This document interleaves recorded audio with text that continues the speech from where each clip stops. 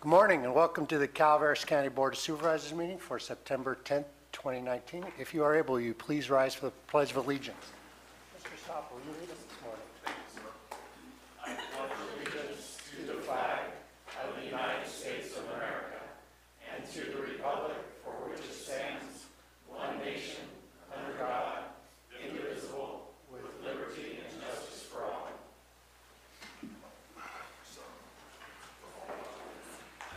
Thank you very much. Should we go to announcements? Announcements. This is a time for county staff to provide updates of upcoming county events that may be of interest to the public. Any announcements from staff? Supervisor Mills. That's kind of interesting. I always remember September 11th and September 10th. Remember, that was the Darby fire 18 years ago. But it was also the year that the towers went down. I happened to be in Rawlins, Wyoming at that point, simply because we were short on water in Murphy's and Angels Camp in Vallecito. So I hope that all of you will remember tomorrow. And we will have a flag retirement ceremony here tomorrow morning at 8:45 for those that would like to attend. Thank you very much. Announcements from staff. Seeing none, we'll move forward. Mr. Chair. Oh, Mr. Moss. Thank you. I apologize. Got to move quick. Just want to take this opportunity real quickly to update the board on groundwater sustainability plan and the groundwater sustainability agency. This is something we'll be bringing back before the board on October 8th and thereafter as well. Have a handout here.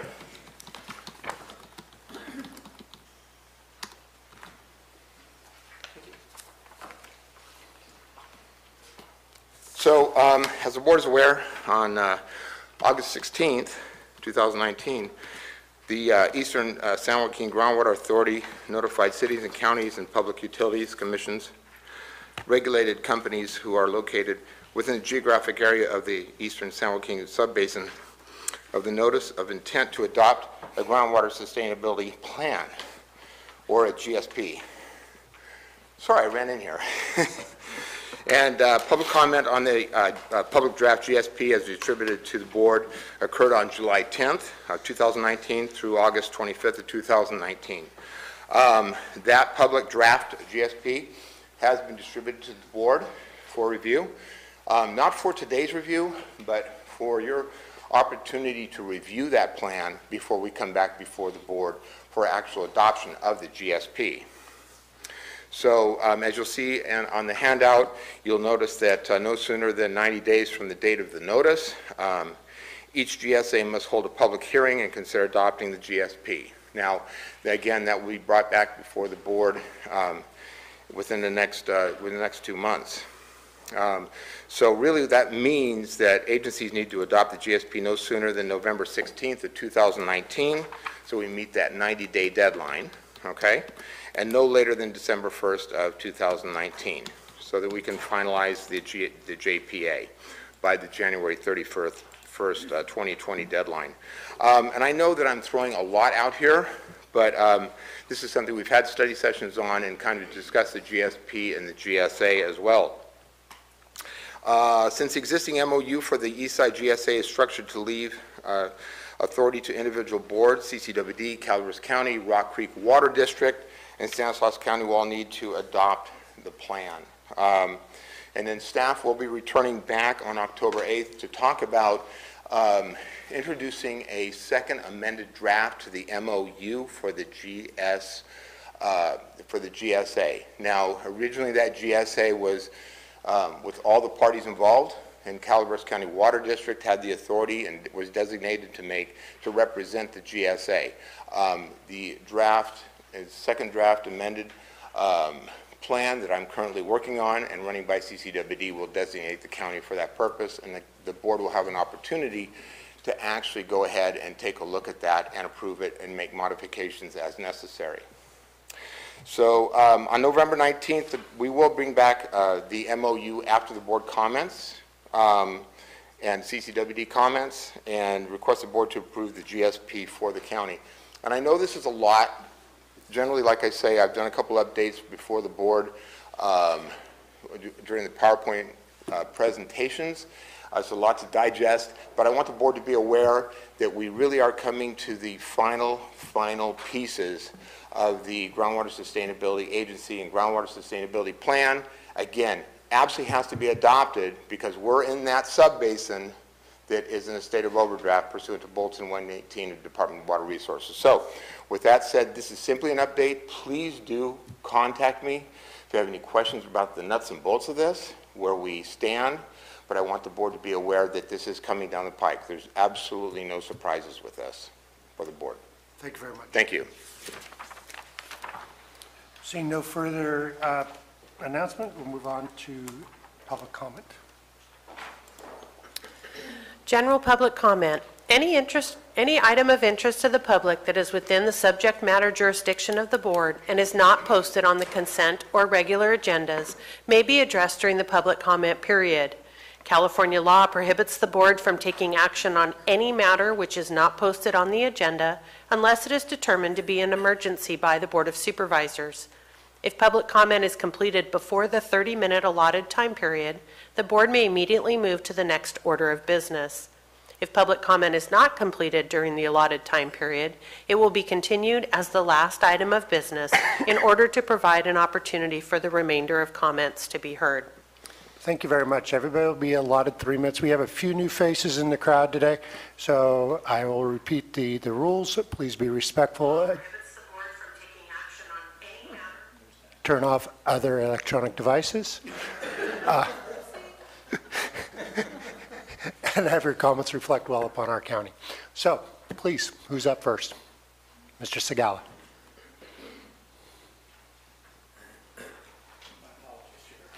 It's okay, Dennis. It is. Good morning, Board. Al Segala, Taxpayer Association. There's several things happened in September. One, of course, is 9/11, which is not a very pleasant thing to think about. But there's also on the 17th is the anniversary of our Constitution. And so I put a few words together, hopefully to be published, but it won't be published until after Constitution Week. And so here's what I put together. Will our kids be free?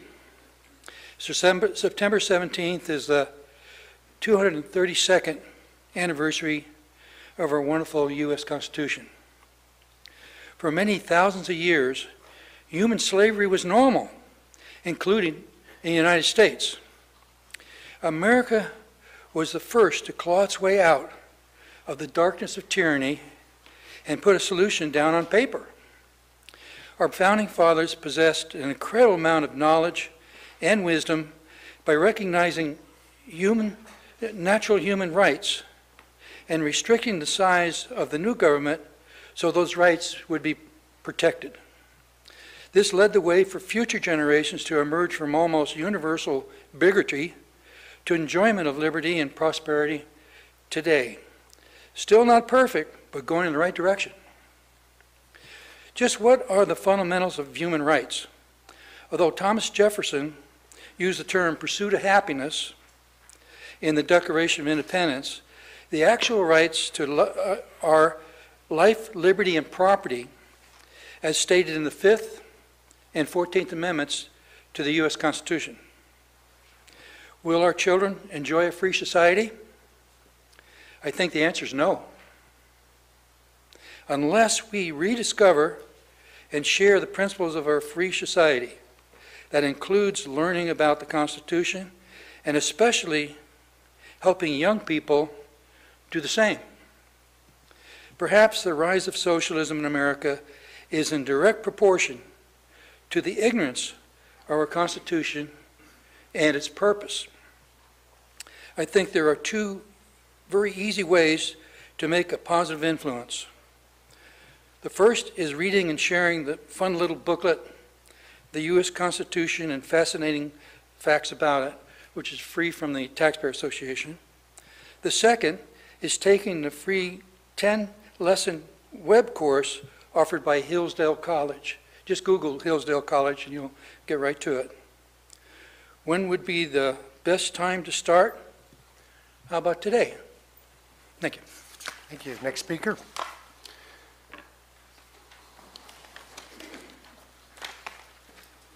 How many people intend to do public comment? If you can raise your hand.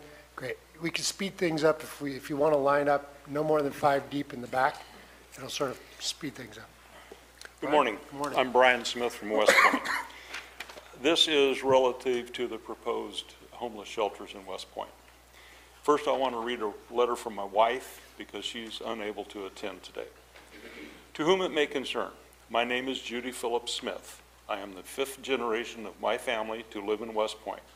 My parents bought their home on Bouvard Street in 1949. I now own that home.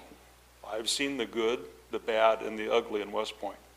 We're a small town where the business community is trying and succeeding to make a difference. West Point does not need a homeless shelter in the heart of our business district. We need to enhance our community for future growth, and homeless shelters do not, I repeat, do not belong in downtown West Point. Okay. We had a meeting up there Thursday. Since then, I've gathered 153 signatures on a petition. This is a petition of grievances.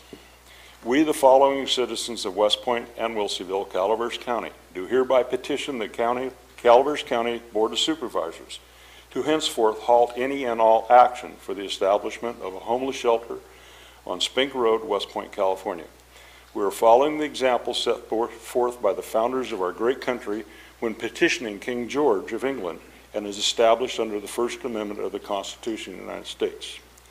First grievance, the proposed project is presented fiat accompli, done deal, without proper input from the community. Number 2, those community members most affected directly, both business and private, did not receive proper notification. 3, the proposed location does not lend itself nor enhance our commercial district. 4, there is no guarantee of expanded law enforcement relative to this project. 5, there are realistically no jobs for the homeless to transition into. There is no guarantee of transportation to employment for those homeless in transition.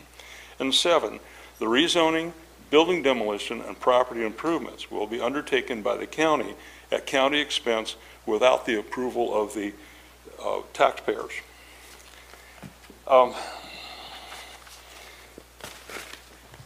This proposed project is completely wrong.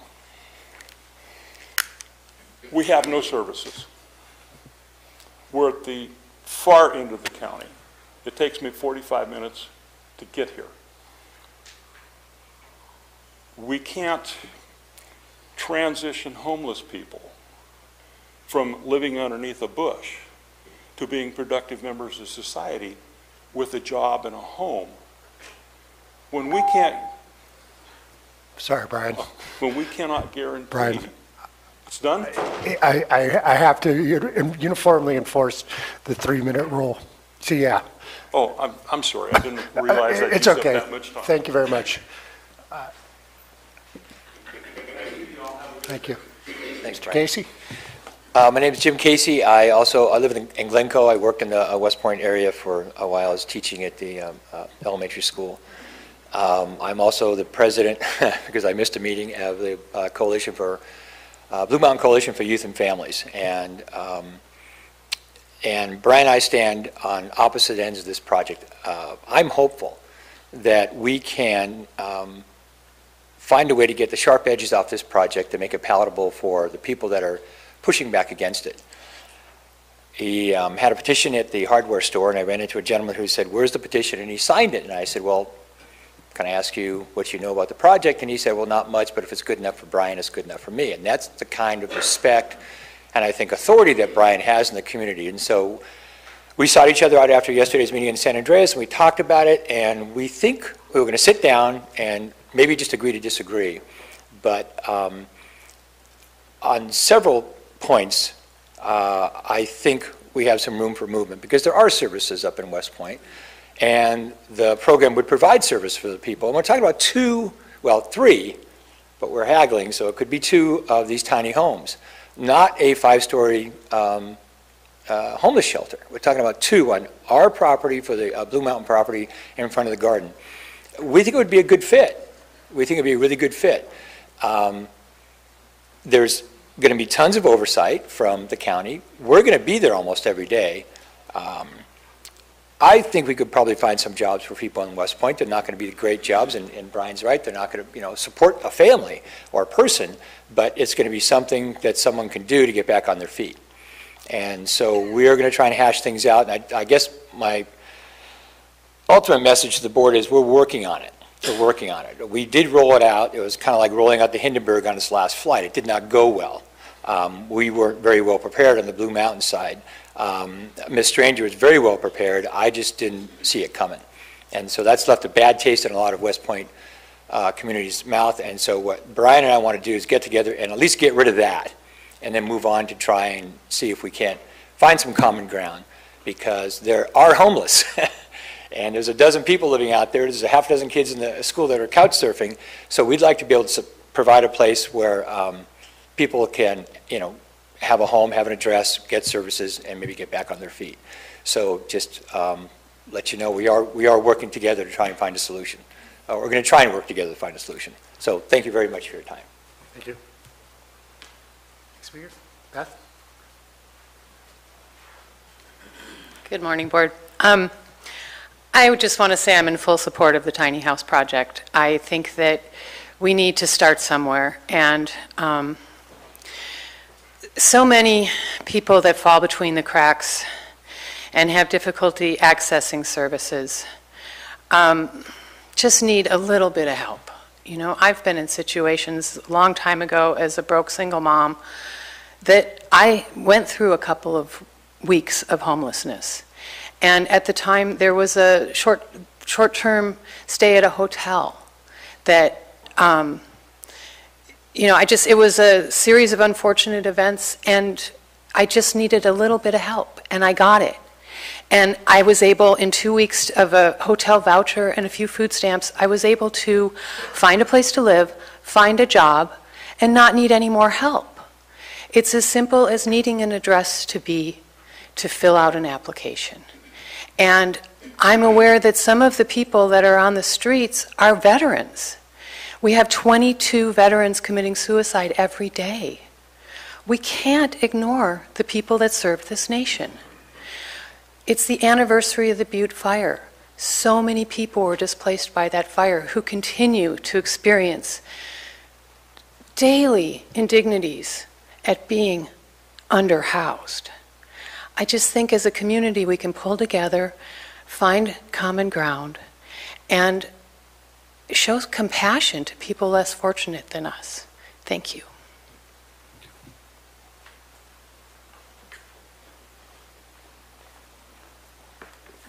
Good morning. My name is Kim Skeen, and I am a resident of Wilseyville. I'm here to express my objection to placing a homeless facility in West Point. I believe helping the homeless is the right thing to do, but it is very important that those efforts help them overcome their difficulties. That being said, these efforts need to be strategically planned to place them in a location that would best meet their need and give them the opportunity to be successful. Settling homeless people up in West Point on purpose would not be helping them. Instead, it would be trapping them in their own homelessness. West Point is too far from medical facilities, county services, and most grocery stores.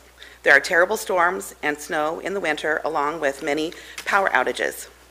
In addition, there are no jobs that would help them transition out of homelessness to get them back on their feet. On top of all the reasons I just mentioned, there are also no daily public transportation sources available that would facilitate them with any of these needs. The goal should be to help people become self-sufficient and thrive, and not to inadvertently make it more difficult for them to succeed. One alternative would be placing these homeless units in Valley Springs, where they would be closer to everything. If we really want to help the homeless, let's really help them. Thank you. Thank you. Kathy?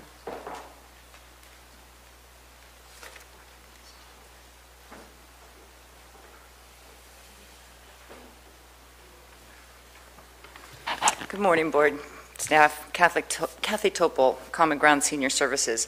As most of you are aware, we provide the home-delivered Meals on Wheels program, and then we also have a transportation program, and we call it Silver Streak. And those that take it, they like to refer to themselves as streakers. I'm here today because at a previous board meeting, Silver Streak was misrepresented. And I'd like to clarify some false information that was made against this valuable community service. Silver Streak provides the elderly, veterans, and individuals with disabilities an option for getting to health and wellness appointments. This includes in and out of county. So we're the only organization that takes people out of county to medical appointments. And as you're aware, there's very few specialists in Calaveras County.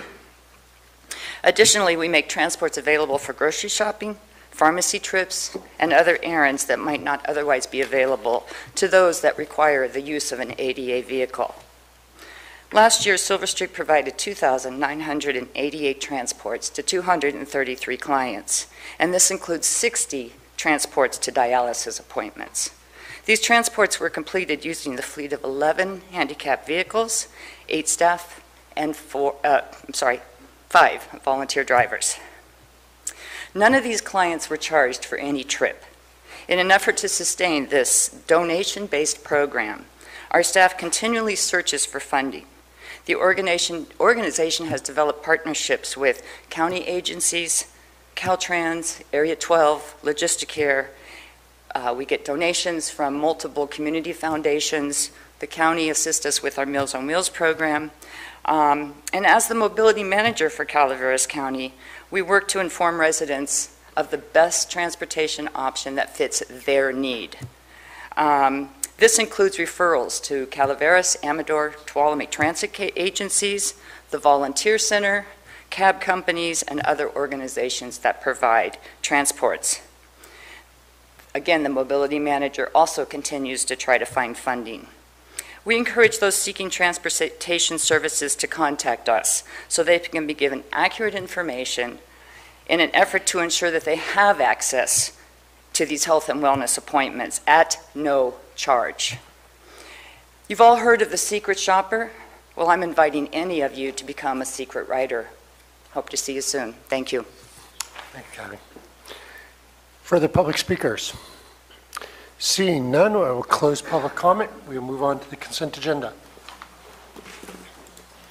Consent agenda items are expected to be routine and non-controversial. They will be acted upon by the board at one time without discussion. Any board member, staff member, or interested party may request removal of an item from the consent agenda for later discussion. Fellow board members, anybody want to pull an item? Item 17. Item 17. Other items? Staff want to pull an item? Public? Seeing none, there's a motion to carry the remainder. I'll move. Second. Moved by Supervisor Toffenelli, second by Supervisor Mills. All in favor? Aye. Opposed? Carries 5-0.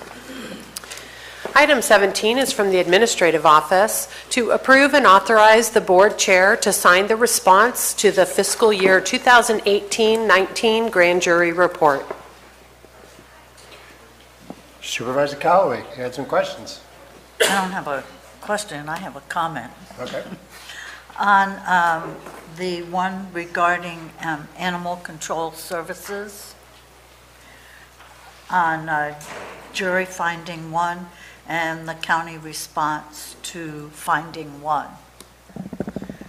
The finding 1 states that the facility's old, outdated, and insufficient to care for and house animals. Okay, finding 1, the board's response partially disagrees with the finding. The facilities are aged, as many of the county holds. However, the animals are well cared for. According to the grand jury report, and those of you who have been around a long time, this is at least a minimum of a 20-year effort. As far as I'm concerned, the facility is old, outdated, and insufficient to care for and house animals. I think the Board of Supervisors needs to totally agree with this finding. It's about time that we step up. It has nothing to do with how the animals are cared for or county staff at Animal Services. This has to do with the facility. So I would like our response to be that the county agrees with this finding. Now, as we go on, they do ask for us to provide the budget for a new building. What I propose is that within 2 years, we have a plan to do something about the building at Animal Services. It is not sufficient for the animals, and it's definitely not sufficient for the staff that works there. So I would like to make those recommended changes to our response.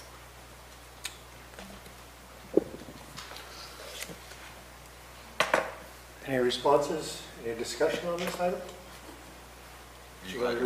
Oh, I'm sorry. Supervisor Stopper? I concur with Marita on some of what she just brought up. I also want to bring up some of the other things here, but I'm personally of the opinion this wasn't agendized properly, it being on the consent agenda, and thus want to make alterations to it. Can we do that and move forward? Okay. You know, I have some things here where the grand jury findings on code compliance, and a majority of the things here we agree with these findings. The comprehensive policy procedure manual and everything. They say that the grand jury recommends one being put together for code compliance. It says here the supervisors agree with this finding. The recommendation for it to be done by December 31st of 2019. The recommendation has been implemented. The senior code enforcement officer drafted a manual that was approved by the interim chief building official and county council in June of 2019. And the manual is subsequently disseminated to staff and is in operation. I'd like to see that.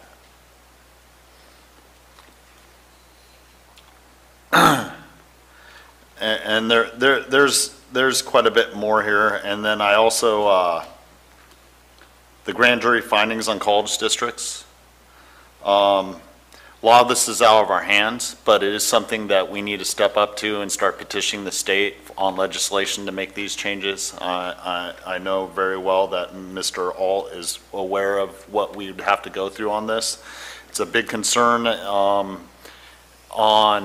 the west side of the county. And recently Delta College has, asked for a representative to make sure our money's being spent properly. Come from our area, and I mean, that who would that representative be, and what are they going to say? No, it hasn't been. They haven't followed through on what they promised Calaveras County when we voted yes on that bond back in 2004. There's quite a few things here. I was going to bring up and pull this item. I'm glad Marita did. I think we need to listen to the grand jury. It's built by our peers and constituents throughout the county, and a lot of times they look into things and they do have some recommendations that we should take heed to. I suppose we have a couple questions we could ask her. Do we want to make changes right now here? Do we want to send it back to staff so we can work on it together and then bring it back in another agenda? I think we have a statutory deadline to turn it in though, don't we? Yes, there is a deadline. It is due at the end of this month, but we can certainly make the edits that the board directs, and then we can bring it back at the next board meeting for approval and still meet the statutory deadline. Okay. Let's start at the top.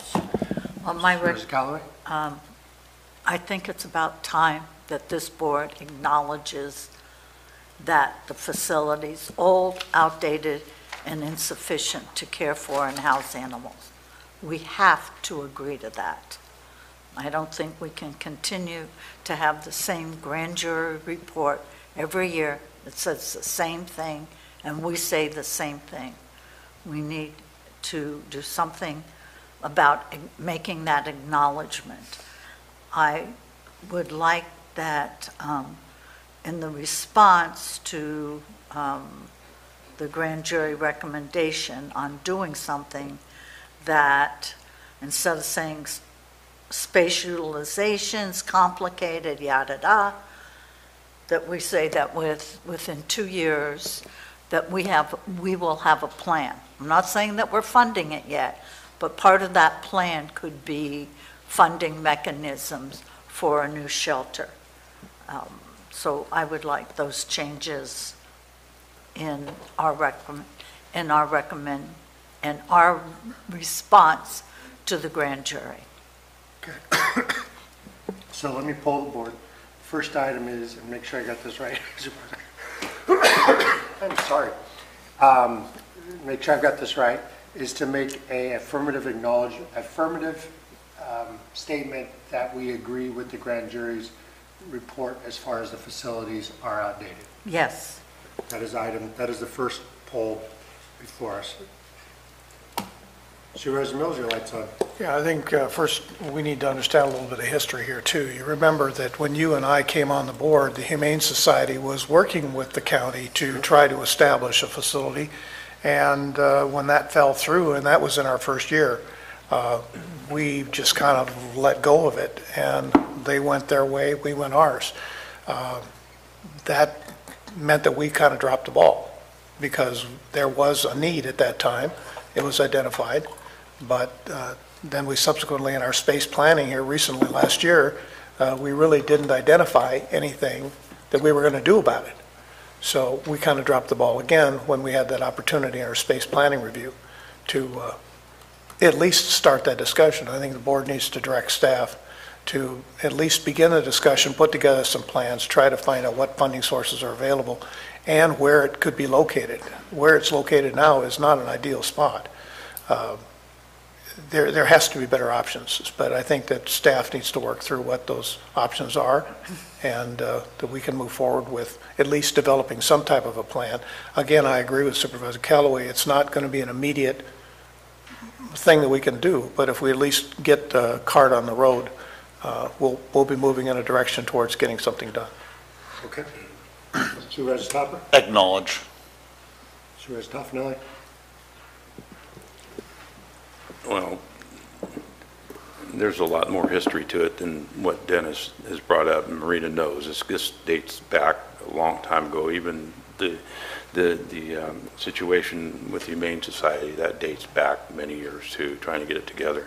There's been many suggestions and ideas and plans to move where it's at. At one time it was across from the airport, some land there. But it has been kicked down the road for a while, so I'll agree. Okay. How about within 2 years, county needs to come up with a plan? Does that seem reasonable for everybody as well? Why pick 2 years? Supervisor Callaway? I picked 2 years because I looked at the goals in our budget book that the CAO is proposing for his department. I want to be respectful of that, but I don't want it to drag on. So I felt 2 years. It can be his goal for 2021. So that's how I picked 2 years. To at least develop a plan and To start to put develop a together. plan, correct. I would agree to that. Supervisor Toffanelli? Yes. Supervisor Topper? Okay, so we'll direct staff to, Counselor? I just wanted to inform the board, I was trying to pull the penal code section up. Here we go. It does the penal code does require that when the board is looking at a recommendation requiring further analysis, that we include a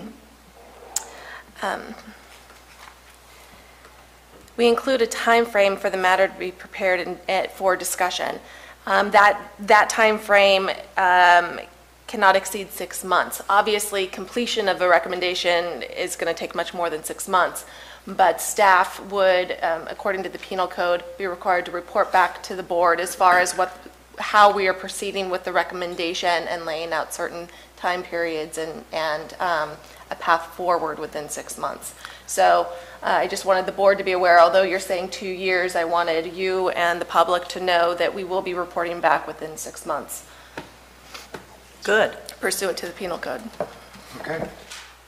Any other items on the animal shelter before we move on to code compliance? Okay, so we got direction on that. Supervisor Stopper, you had some direction regarding code compliance.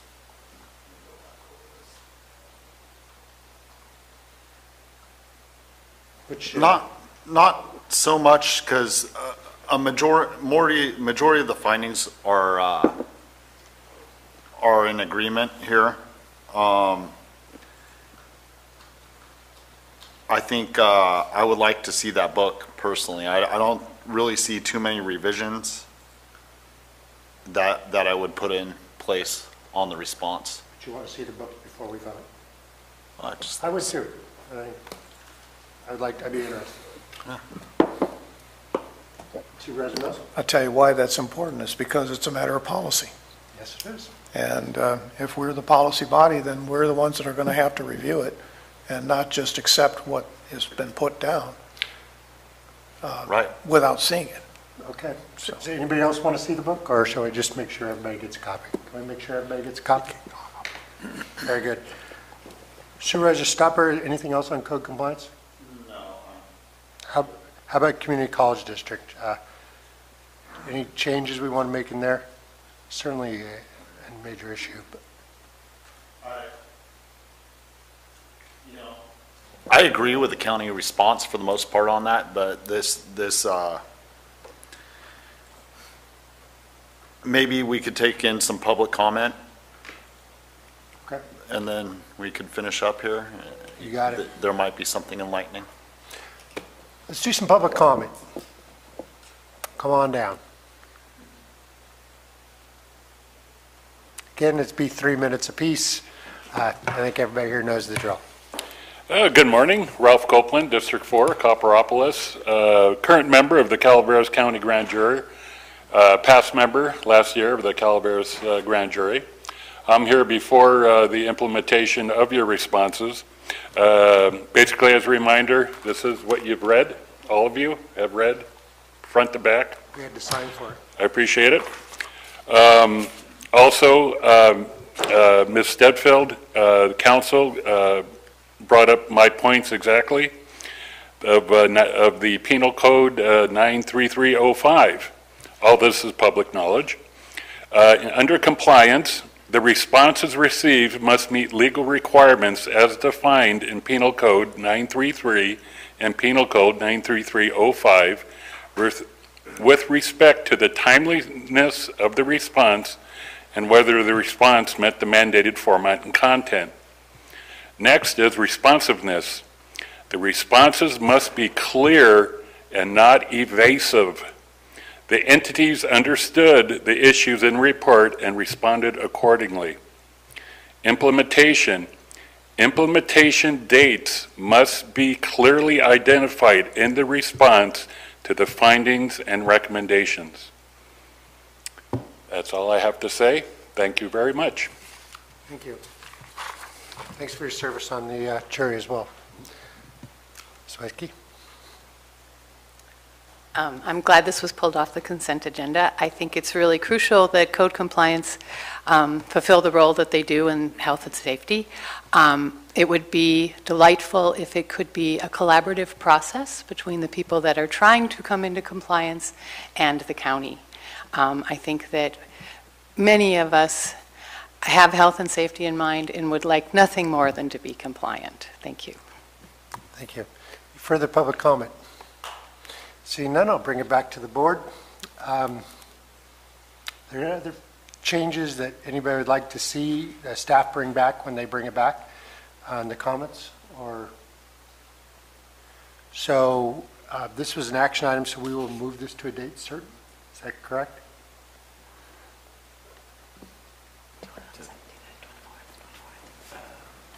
Probably the 17th. I would recommend, in case there are any modifications, we bring it back on the 17th, although the 17th is set aside for a study session. That still gives one more opportunity before the 24th for action and give another opportunity for the board. Okay. Then, Yes. Supervisor Mills? Yes. Supervisor Kelly? Very well. Move that item forward to date certain on the 17th.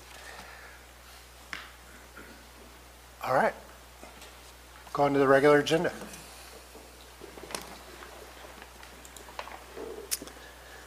Item number 18 is from, 2 minutes to set up. Excuse me. We're going to take a 2-minute break and let planning set up.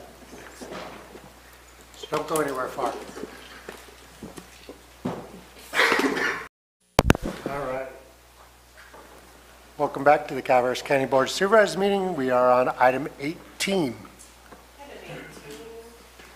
is from the Planning Department to adopt a resolution finding that the Murphy State Route 4 Complete Streets Plan is exempt from CEQA and adopting said plan. Mr. Maurer. Good morning, Peter Maurer, Planning Director. With me today is Tanya Sundberg from PlaceWorks. And I'm just going to turn it over to her right now to do a quick introduction of the plan, and then when she's done, I'll talk about some of the issues that were raised at the Planning Commission and by the public. We'll go from there. So take it away, Tanya. Great, thank you, Peter. Good morning, Chair Garamendi and members of the Board of Supervisors. I'm really pleased to be here today to present to you the Complete Streets Plan for the Highway 4 corridor and Murphy's. As Peter said, my name is Tanya Sundberg. I'm with PlaceWorks. We're the lead consultant on this project. I'm also a resident of Murphy's, so it's really exciting for me to be here and at this stage of the project with you today. This project was a cooperative effort between the county, the Council of Governments, and Caltrans. In fact, it was funded through the Caltrans Sustainable Communities Grant Program. That grant was awarded to the Council of Governments, also with some local matching funds from the Council of Governments. And with us today in the audience, we have Amber Collins from the COG, as well as Kevin Schroeder from Caltrans, and they're also available to answer questions if they come up. So the project was really focused on developing this Complete Streets Plan to identify and prioritize improvements along the Highway 4 corridor through Murphy's. And those improvements are focused on making it a safer place for all modes of travel, including bicyclists and pedestrians. And this plan itself will really be helpful for both the county and the Council of Governments to obtain future grant funding to implement the projects that are identified in the plan. The project was community-driven. It involved an advisory committee, and also we have a website. I'll go over those a little bit later when I talk about outreach overall. So the project was focused on the Highway 4 corridor in Murphy's, as I said, and it started at its east end, was down around Feeney Park. It went, its west end is at Feeney Park, and it went east along Highway 4 up to about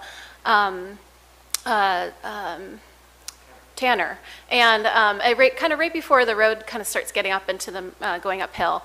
And then it also included some little spurs along Penn Gulch and also along Big Trees and Main Street and Jones Street, going out to that four-way stop right at the edge of Main Street Murphy's. The project goals are summarized on this slide.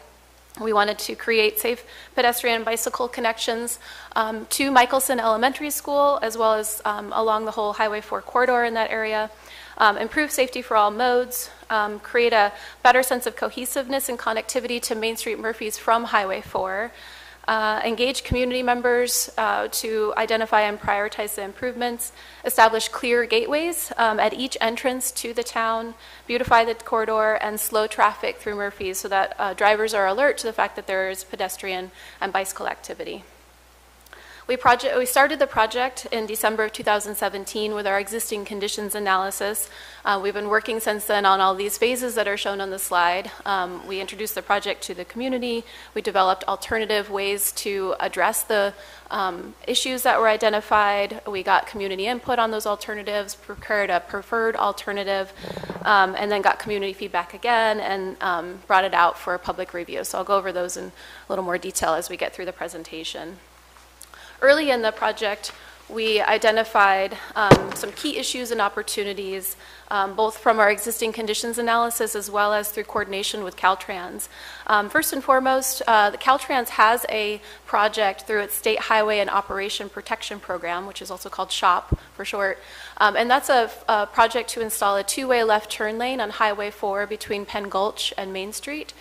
So that project is fully funded and is currently in its design and environmental phase and will be installed within the next several years. And so this plan is really kind of building from the big opportunity that presents to do a lot more along that whole corridor for bicyclists and pedestrians. So through our demographic analysis early on, it demonstrated that there is a need for complete streets improvements in this corridor. There's a high percentage of households with lower incomes and also older residents. Those indicate that there are people who maybe don't have access to a car or who can't drive. And also there's a high percentage of people who already walk to work. So there is a need for and a desire for safe places to walk and bike in the community based on that analysis. Also, we looked at the walkability and bikeability, looking at how close origins and destinations are to each other. And lots of origins and destinations are close to each other, close enough to walk or bike, but people don't actually do that because of the lack of safe connections. Uncoordinated signage was a key issue, along with parking. We conducted an analysis of historic collision data and found that there's a little cluster of collision history at the Penn Gulch and Highway 4 intersection, and also at the Feeney Park, where Feeney Park abuts Highway 4. So there's a need for some improved traffic safety in that area. And then our engineering analysis generally found that there was a lack of pedestrian amenities. There are wide roadways and intersections which make it less safe for pedestrians and bicyclists. There are unclear pedestrian paths of travel. There's a lack of bicycle facilities throughout the study area, and there are unsafe crosswalk and roadway configurations. But there are a lot of opportunities to make those environments more safe and comfortable for bicyclists and pedestrians just by adding amenities. And so that's a lot of that's really the focus of this plan. So as I mentioned at the outset, this project was community-driven. So I want to take a moment to summarize the various ways we conducted outreach. There was an advisory committee that met 5 times throughout the course of the project. They provided really important guidance to keep us on the right path. That advisory committee was made up of 12 members, including representatives from local businesses and the Murphy's Business Association, the tourism industry, the community club, the school, the sanitary district, parents, and residents and other advocates. The community met in 3 formal workshops. We had great participation at our workshops. Our first workshop, we conducted a walking tour where we organized groups walking through the corridor, and they pointed out the issues that they wanted to see addressed and talked about ways that they think the county and the COG could fix those. Then we also met to present alternative improvement options to address those issues and tell us what they wanted to, which of those alternative improvement options they would prefer. Then we put that into a preferred plan and brought that back to the community to review.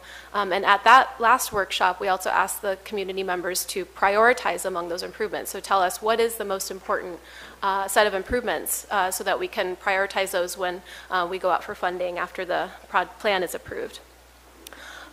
Outside of those formal workshops, we had these informal pop-up events where we set up a booth or a table at community events where people already were, so we could try to access some of those folks that didn't have time to come out to a workshop. So we went to the Chicken in a Barrel event that the Parents Club puts on, one of the first Fridays in the park in Murphy's, and we also went out to the Grape Stump.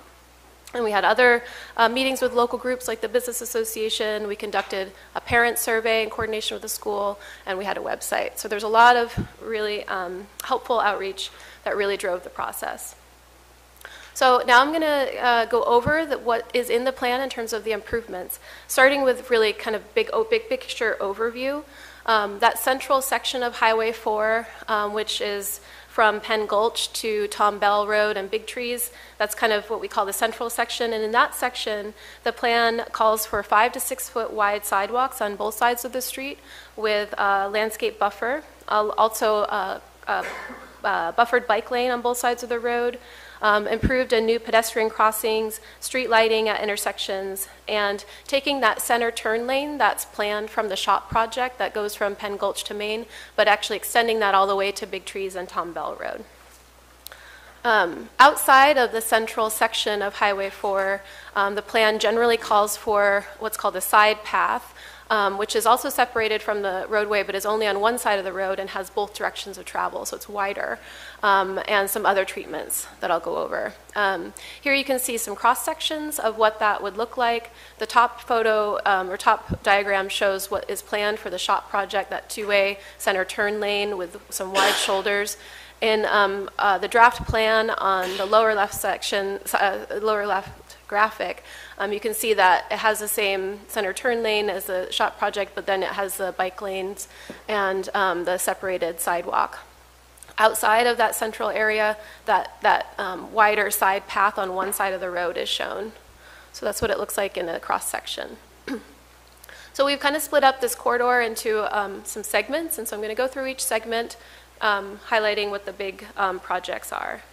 So we're going to start at the west end. So this is near Feeney Park. And what the plan calls for in this end is a separated side path, that separated wider side path that I showed you, that would go from Feeney Park up to Penn Gulch. And then other than that, there's the plan calls for enhanced shoulders, which are wider shoulders with the rumble strip, so alert drivers if they're heading off the road, the travel way. And then there's also this informal parking area that's currently used at Feeney Park. This is something that a lot of, I think, parents use during ball games and practices. It is not a formal parking area, but the plan calls to formalize that with a single ingress, egress with striped parking and pavement. Moving east at Penn Gulch, the plan calls for 2 phases at this Penn Gulch and Highway 4 intersection. The first phase would install what's called a pedestrian hybrid beacon. So this is really similar to what you find at the Bret Harte High School, where to get from the parking lot to the high school, where if a pedestrian wants to cross Highway 4, they would push a button, and then the light would go yellow and then to red, and vehicles would stop, the pedestrian would cross. But when no pedestrians are using it, there would be no light turned on. So there's kind of no impact to the travel unless a pedestrian needs to cross. In a second phase, we would install a full traffic signal if warrants were met. And you can see this visual simulation on the left that's looking from Penn Gulch to Highway 4 and what that would look like in the first phase. And then along Penn Gulch, the plan calls for a side path on the south side that gets from that goes from Highway 4 to the Feeney Park parking lot. There's an existing crosswalk across Penn Gulch, and that would be improved, and also planting some street trees to address some glare issues. And then east of Feeney Park, Penn Gulch would have Class 3 bike route signage added to make it a safer travel way for bicyclists. Moving east, this is the central part of Highway 4 in our study area. So this is the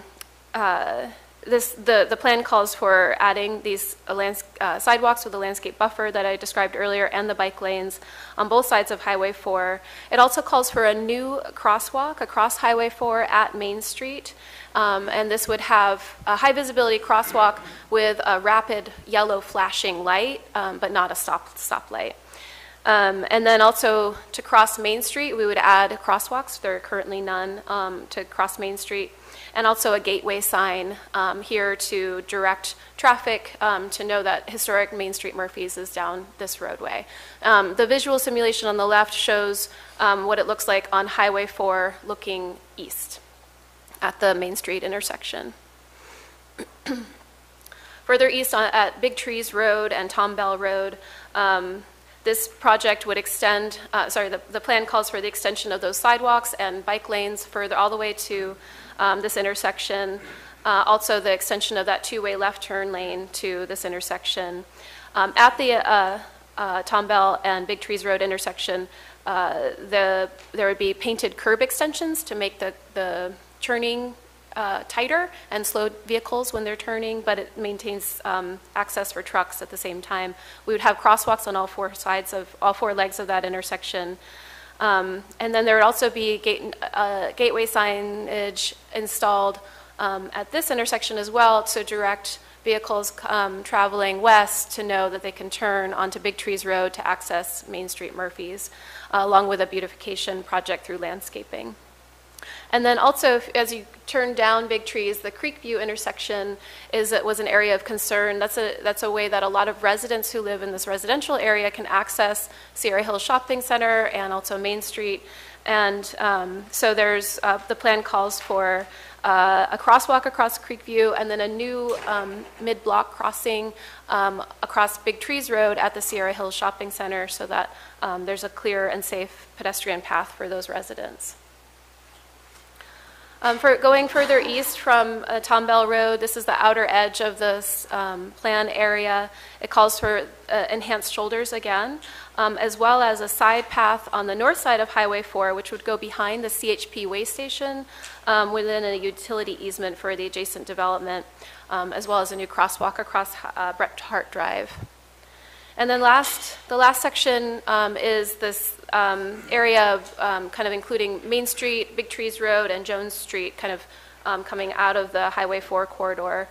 So at that four-way stop, at Main Street and Scott Street and Big Trees, the plan calls for crosswalks on all four legs of the intersection.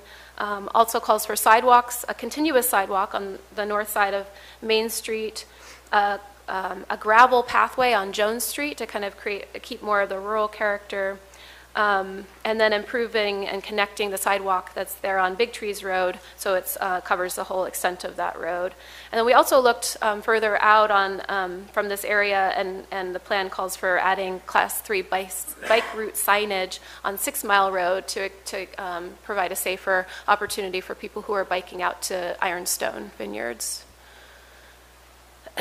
So the last main part of the plan really focuses on implementation and financing. At our last community workshop, we asked the community members to prioritize among the various projects. And so based on that input, we grouped the projects into 8 implementation packages.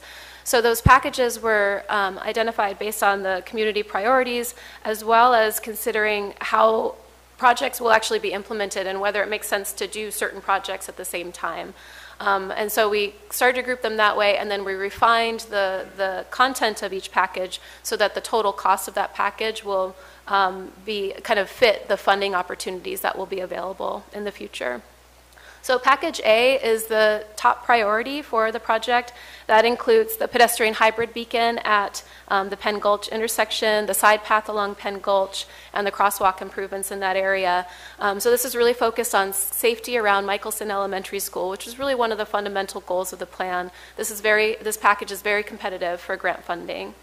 Package B looks at that area on Highway 4 from Penn Gulch to Main Street, so it would include the sidewalks and bike lanes, the full traffic signal if warranted, and the intersection improvements at Highway 4 and Main Street. This is also very competitive for grant funding. Package C would go continue down east on Main Street to bring those sidewalks and bike lanes to the Big Trees intersection, and it also includes those Big Trees intersection improvements. This will, once Package B is done, this project will be very competitive as well for grant funding to complete a sidewalk and connectivity for pedestrians and bicyclists. Package D is includes the Big Trees and Main Street sidewalk and crosswalk improvements. So this is really about those downtown connections and bringing people from Highway 4 to downtown. Also the safety for those residents who use the Creek View access. And there are possible grant funds for this package, as well as the possibility that local development could fund portions of it, as well as county maintenance funds. Package E is focused on drawing people into historic downtown Murphys, and so it includes the gateway signage and the beautification at the Big Trees intersection. And this project is something that is most likely to be funded from local business or consolidated into a larger grant project. Package F includes the side path along Highway 4 at the east end of the project area, that area behind the CHP way station, and also the enhanced shoulders. Package G includes is at the west end. It includes the formalized parking at Feeney Park and the enhanced shoulders in that area. And then Package H is focused on those really outer areas, the bike route signage on Penn Gulch and 6 Mile Road, and a stop sign at the Feeney Park entrance. So this plan, the draft plan, has been out for public review this summer, and we have heard from members in the community. There have been some corrections that have been noted for the historical context that we plan to add into the final plan. We also recommend adding existing sidewalks to one of the figures to help demonstrate where the sidewalk gaps are.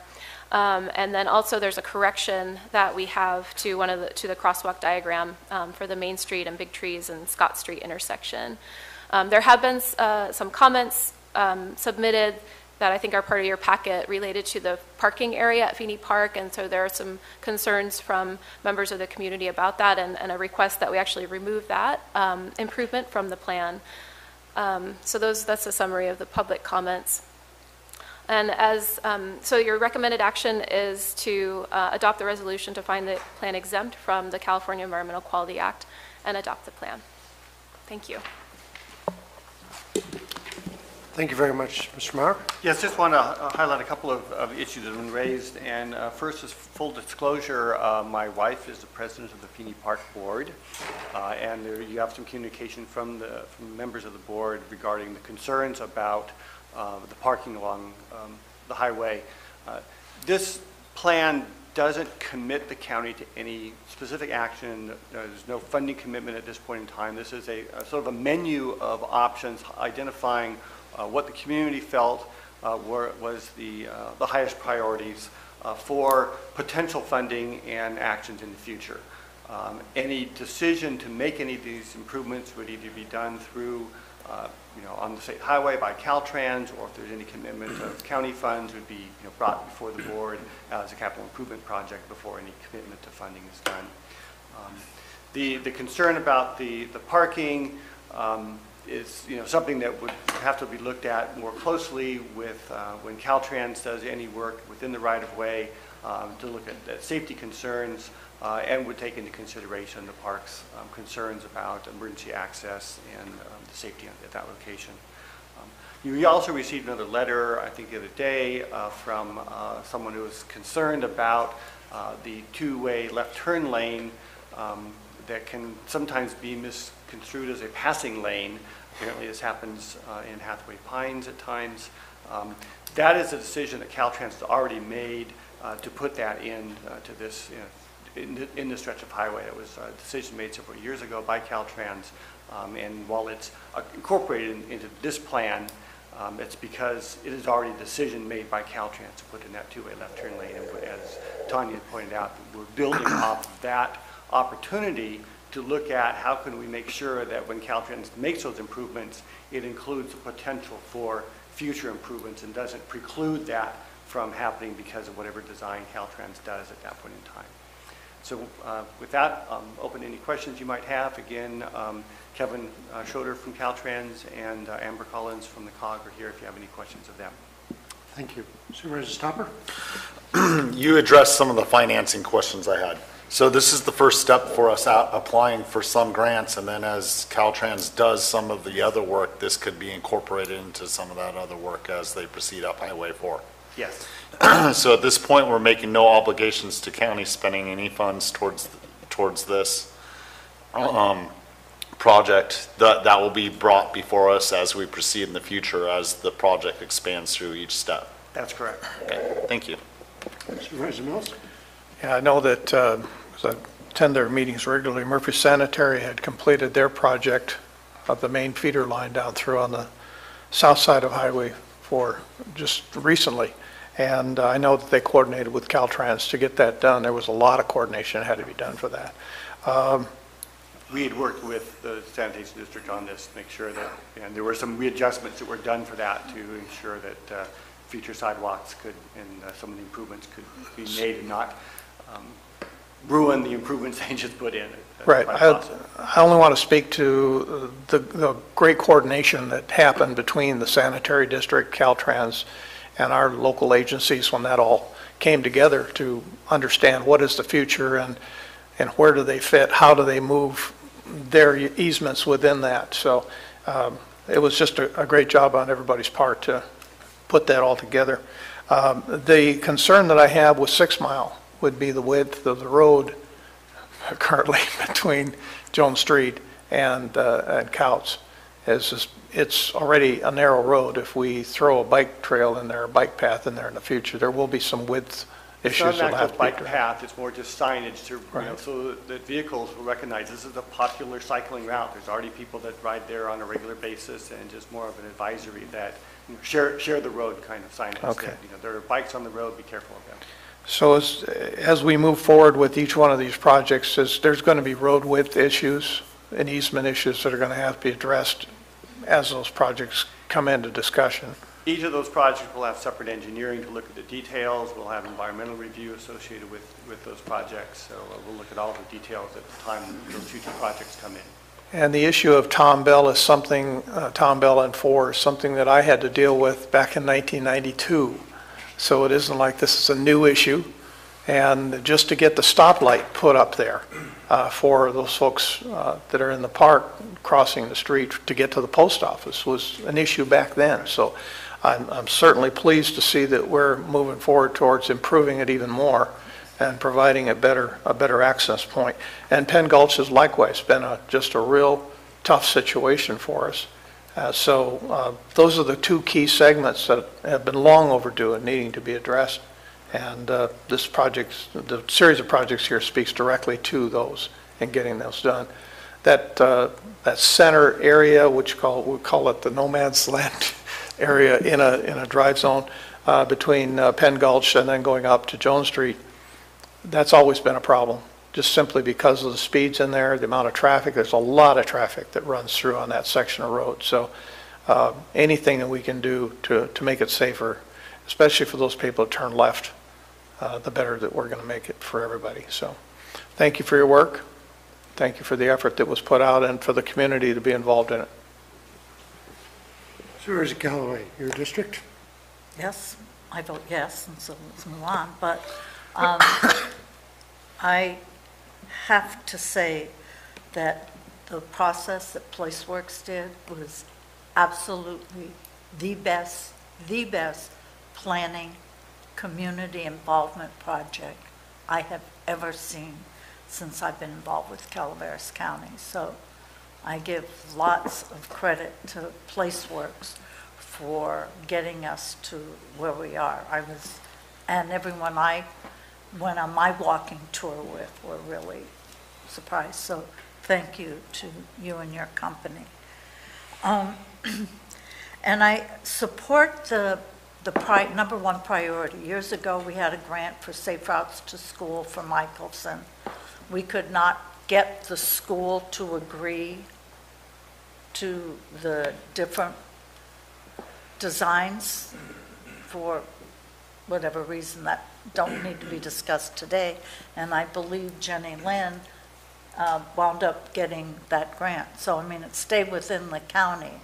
So everyone acknowledges the first one as being a high priority.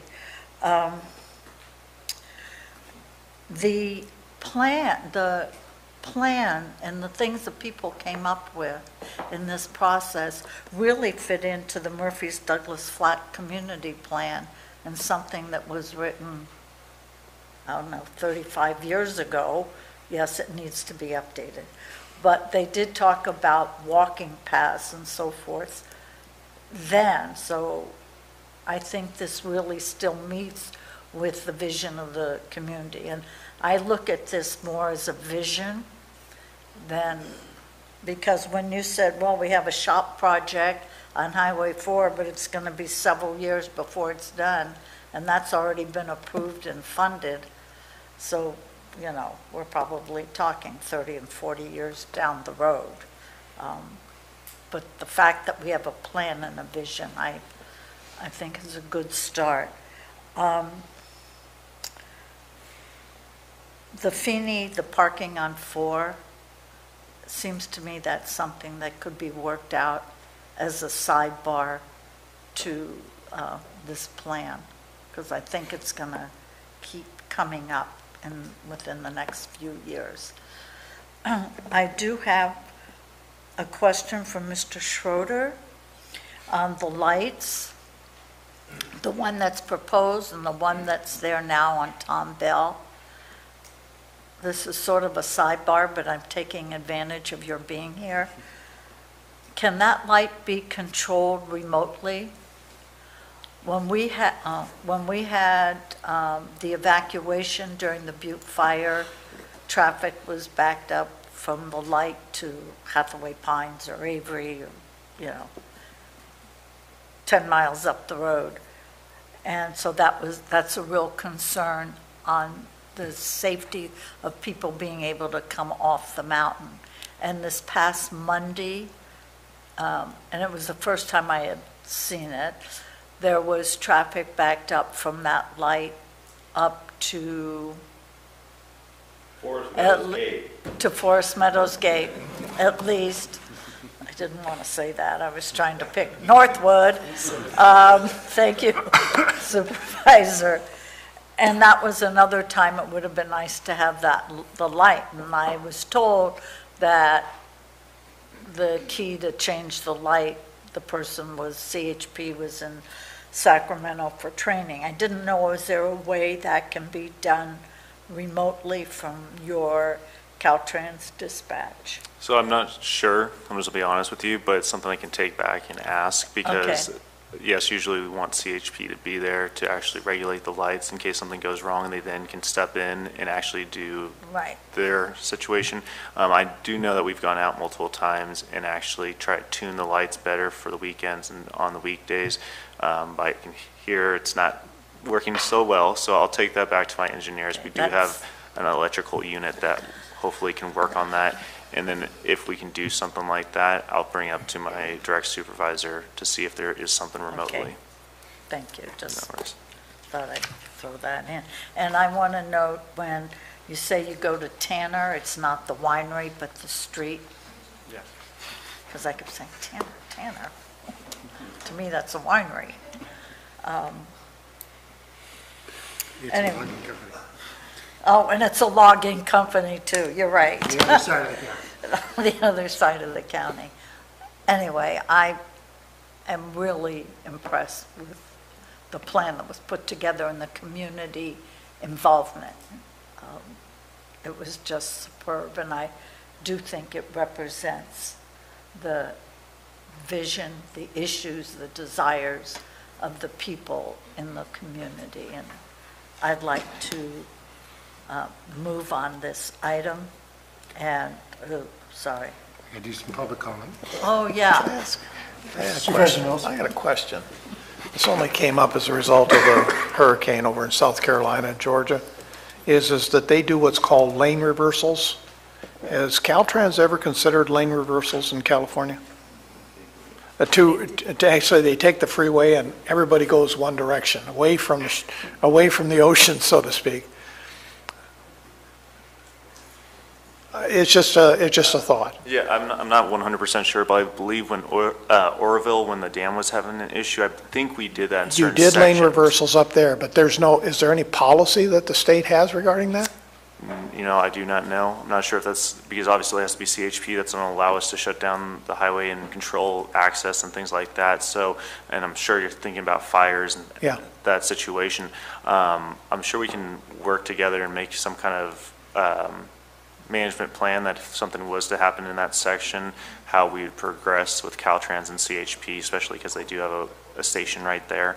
So I'm willing to exchange emails and we can have a discussion about that outside of this plan. Please do. Yeah, it's outside the plan, but it's just one of those things that I know that in many other parts of our county, Okay. having that ability to evacuate large quantities of cars quickly. Yeah, I have no problem bringing back the request Okay. and seeing where we can take it. We can talk from COG. All right, thank you. Well, I'd like to thank you very much for the work too. That's pretty high praise from Supervisor Callaway. We've seen a lot of plans in her service to the county. Supervisor Mills asked the question I had, which was about the right-of-way. There's obviously major expansions of streets, and that's always a concern in our county. And it'd be interesting what you come with Feeney Park. I'm sure, like a lot of folks up here, I've been at spent a lot of Saturday afternoons watching little kids chase soccer balls around that field. So it'd be good to figure out. We will move forward to public comment. If you'd like to comment on item 18, please come forward.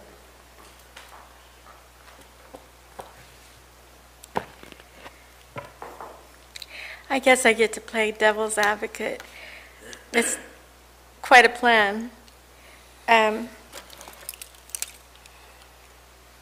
government is using a behavioristic carrot on a stick of potential grants if you're willing to comply with their idea of utopia.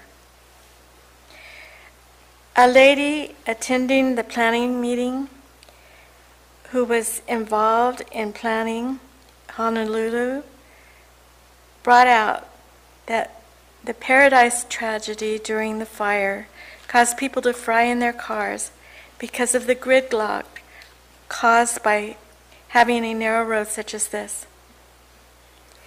At least one of the commissioners was very concerned about whether those who travel or commute on Highway 4 had been asked about what they thought about this. And it didn't seem like there had been a lot of effort to ask the people who commuted or visited on Highway 4. And the parking, when it's made formal, takes away the amount of cars that can park. It's difficult for people to find a parking place sometimes after there's lines that you have to go into. And so anyway, I apologize, but you guys, it was quite a job you've been working on. Thank you. Next speaker. Seeing none, I'll bring it back to the board. Again, I appreciate this. Murphy's is a very important economic driver in our county. That's a lot for us. Second. Moved by Supervisor Callaway. Yeah, that's my name. Mike. Moved by Supervisor Callaway, second by Supervisor Stopper. All in favor? Aye. Opposed? That's 5-0. Thank you very much.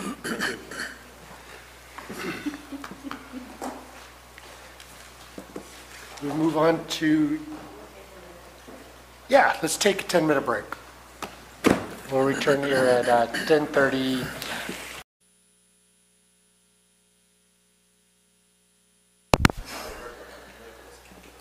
All right, welcome back. We are on item 26.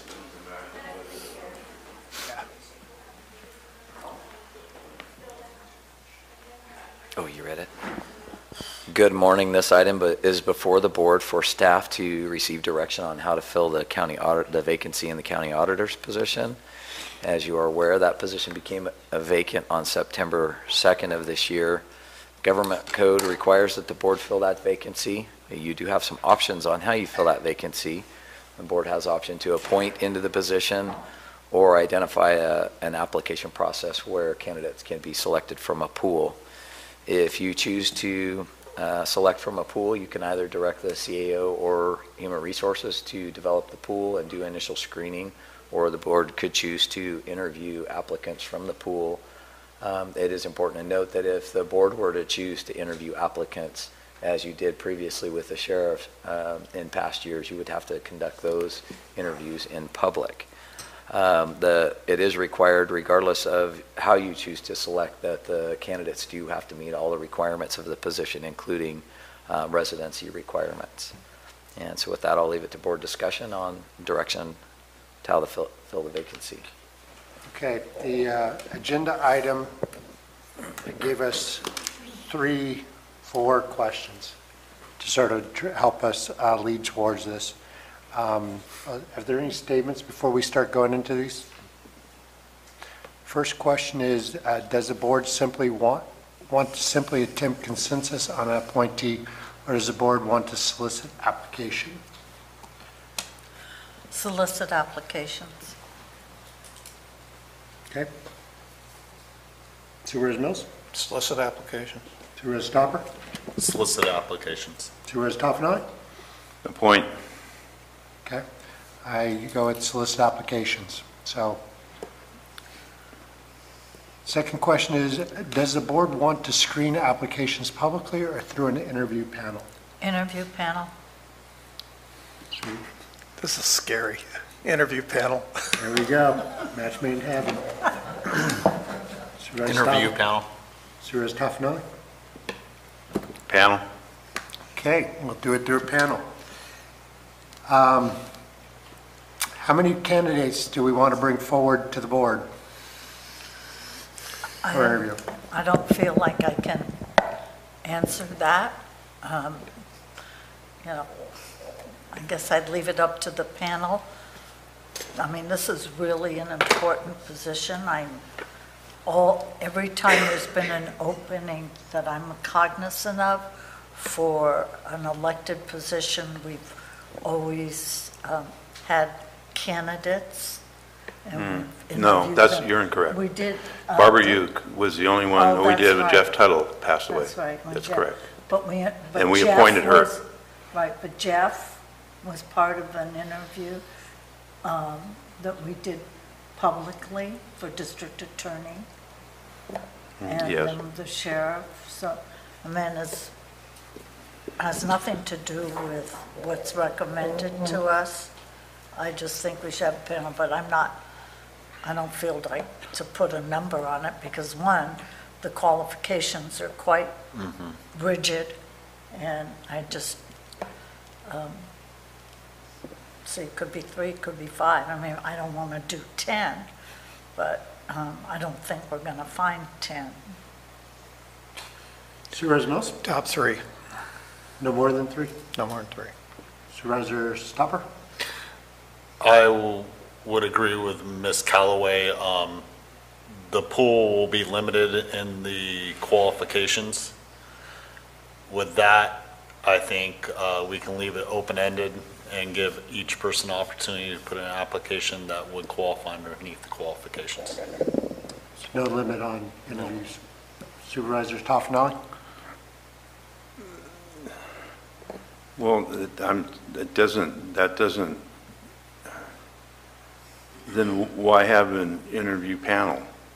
If you're going to just not have a limit on what you're going to bring forward, the panel is supposed to whittle it down to the number of qualified applications that they feel are the best people for it. I mean, that would be the reason for that. Otherwise, we could just do it in public, which was one of the questions.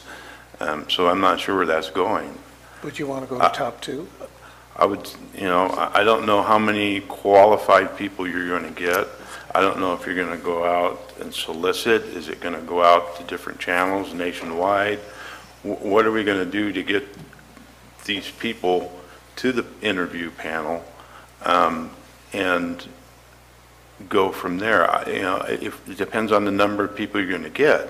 I would say 3. If you get that many, you may only get 2 total for the interview panel to interview. I don't know. So, but to just say no limit, why do we have the panel? I don't think we're saying no limit, Supervisor. I think, just to put a figure, because I think the pool, as you showed, will probably be quite small. And if, let's say, there's two, and one, the panel says one of the two doesn't even meet the qualifications, then there's one. But if there's 10, I don't think we want to interview. I don't think I want to interview 10 people. Usually we have 3 to 5 that come to the board.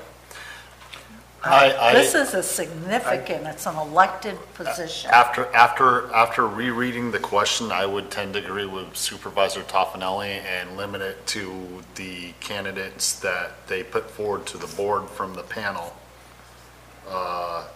to a number 3. I would be fine with. Yeah, I'm in the same spot. I think let the panel screen, don't bring us more than 3. Okay, the next question was, excuse me while my computer logged off.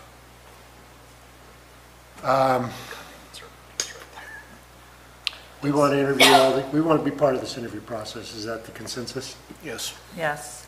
Yes. Are there other questions before I go to public comment that we're not giving clear direction on? Just clarity for me, when I hear you say panel, you're directing me to develop a panel, screen the applicants through paper, and then interview and put forward no more than 3 finalists, but potentially up to 3. There may be 1, 2, or... Might be 1.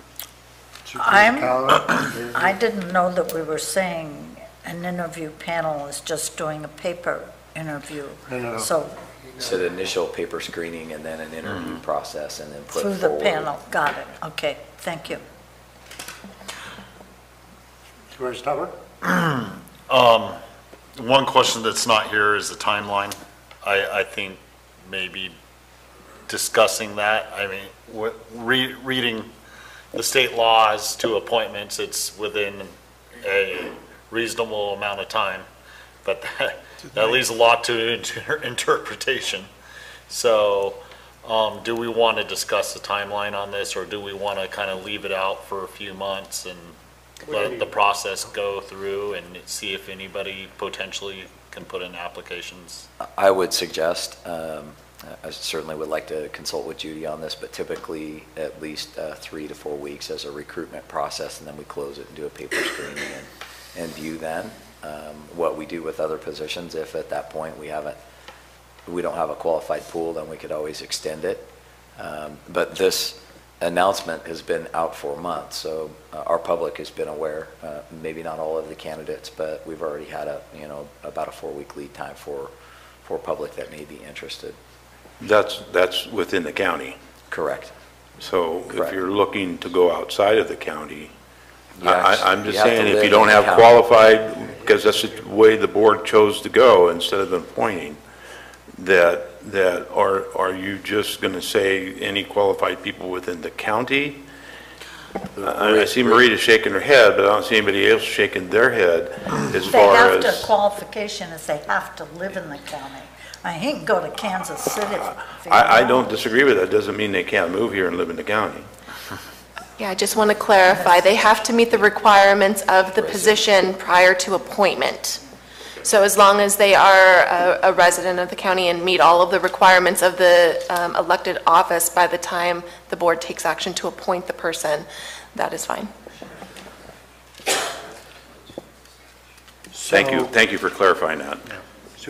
I think the speed in which we do this is incumbent because of the critical nature of what the staff is needing to do between now and, because you've got a CAFRs to do, you've got some other stuff that's got to be done, and so whoever's going to take this is going to be thrown to the wolves very quickly. So I don't think that we should delay. I'm sure our interim or acting auditor can. I'm not questioning the ability of the staff here. I'm just simply saying is I think it needs to be expedited. I think there's clear, as quick as you can, but do it correctly. Yeah. Public comment. It's okay. Al? Al Sagano, Taxpayer Association. One thing we might want to look at to see if the requirements exactly meet the state requirements, or are they in excess of that. If the requirements are too tight, we won't get many applicants. It makes sense. The next thing I do is review the salary of the position and compare it to other counties. And so we won't have a repeat of a previous problem we had with our last auditor, where she really disapproved of the salary that she was getting. And the last thing I think we're concerned about is this should be an elected position rather than appointed. The reason for that is that if it's appointed, it's hard to have that arm's length relationship with the auditor controller if her position is dependent upon the approval of the Board of Supervisors.